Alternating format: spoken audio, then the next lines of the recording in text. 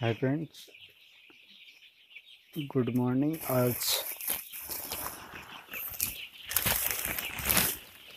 Vaccination का दिन है। तो अभी 3 बजे के आसपास पूरे डब्बे और पानी हटा दिया गया था। अभी सुबह के 5 बज रहे हैं और अपने चिक्स प्यासे भूखे मस्त हैं।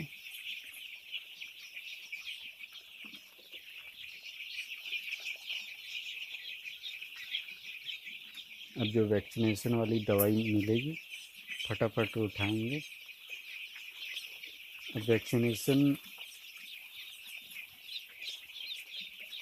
जैसे अपने पास 4000 चिक्स हैं और अभी एक फ्रेंड से बात हुई थी तो उन्होंने सजेस्ट किया कि जैसे 4000 चिक्स हैं आपके पास तो 1000 चिक्स पे 10 लीटर वाटर दीजिए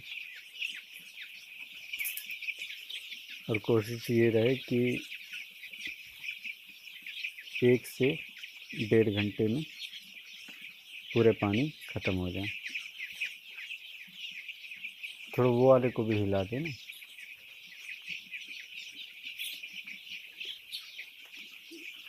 अभी तो मतलब कि टेम्परेचर ऐसा है कि बस पास में जाके खड़े हो जाइए, फटाफट सब उठ जाते हैं।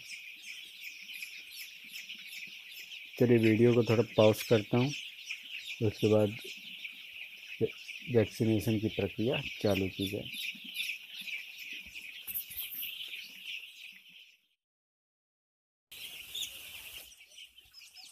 रानीखेत या न्यूकैस्टल डिजीज नाम से जो जाना जाता है, उसके वैक्सीनेशन के लिए लसोटा स्ट्रेन करके ये 5006 के लिए एक्सपायरी डेट भी इसका ठीक है।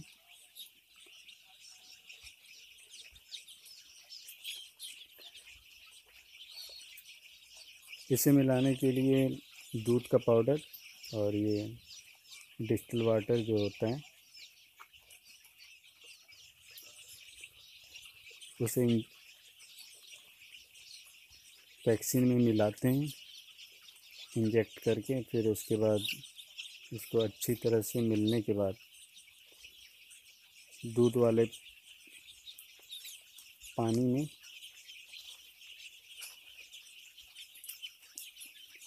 अच्छे से घोल दिया जाता है। अभी ठंडी है तो इसलिए बर्फ़ का यूज़ नहीं किए हैं, पानी वैसे ही बहुत ठंडा है।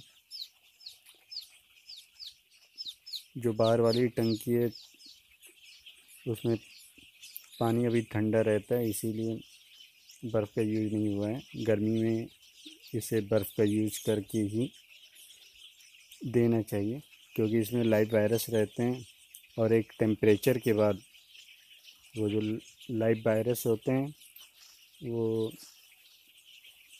डिफेक्ट होने लगते हैं, मरने लगते हैं। तो उससे क्या होता है कि अपना किसी काम में आता नहीं है वो वैक्सीनेशन।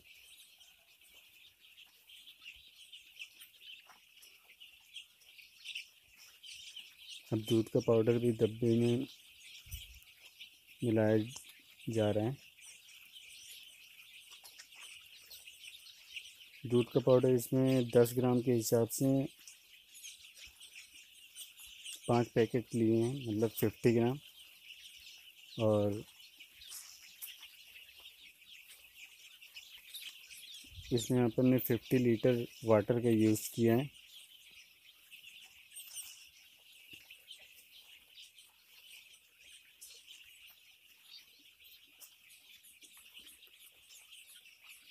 एक डब्बे में इसका घोल अच्छे से तैयार करके जो आपका मेन वाटर सप्लायर वाला जो भी पॉइंट हो, वैसे इसको मैनुअल लगाएं तो ज़्यादा अच्छा है। ऑटोमेटिक भी लगा सकते हैं ऑटोमेटिक ड्रिंकर में, लेकिन उसमें थोड़ा प्रॉब्लम ये हो जाता है कि फिर ड्रिंकर को पूरा पाइपलाइन से ही साफ़ कराना पड़ता है, क्योंकि ये लाइव वायरस होता है।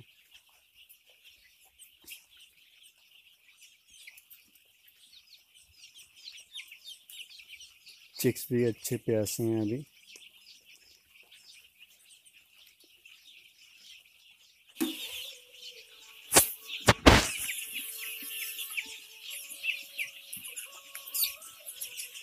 हाथ में लाए थे एकदम से, सब पानी में था।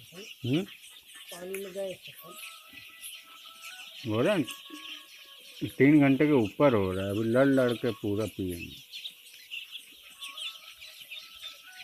अब क्या बोले 3-4 घंटे तक चलेगा।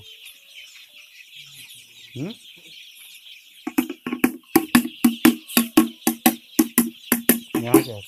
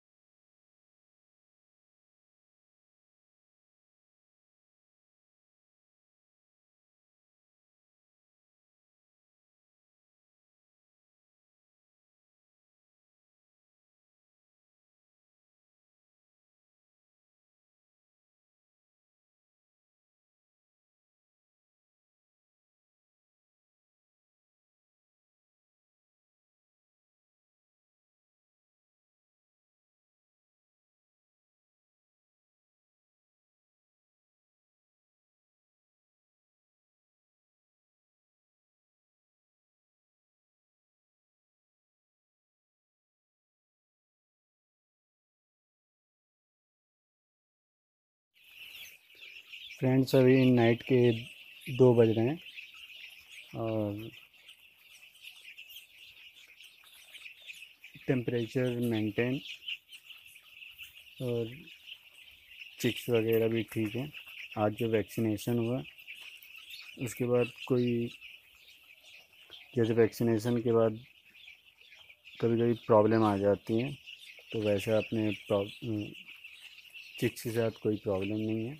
हाँ, ये ज़रूर हुआ है कि मौसम के इफ़ेक्ट की वजह से कुछ चिक्स में अकॉर्डिंग टू 30-40 के आसपास हैं जिनमें सांस लेने में प्रॉब्लम हो रहा है।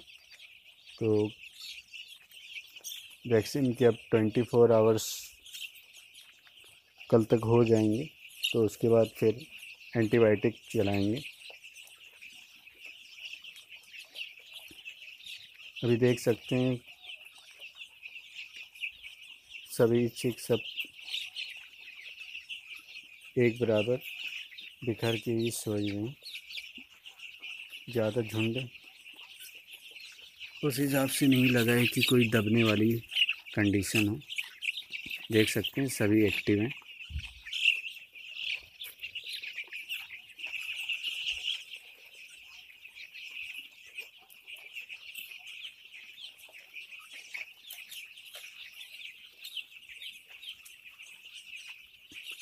थैंक यू फ्रेंड्स, आप लोगों के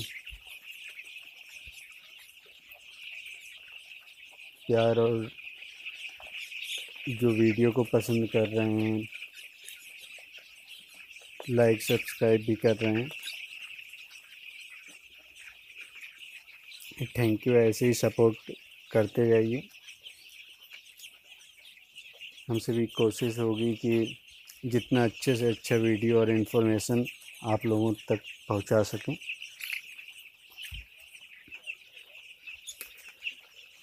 और जिन्होंने अभी तक लाइक एंड सब्सक्राइब नहीं किया है तो भैया कभी टाइम निकाल करके कर लीजिए। Thank you. Good night. थोड़ी देर सो लिया जाए, सुबह भी बहुत काम है।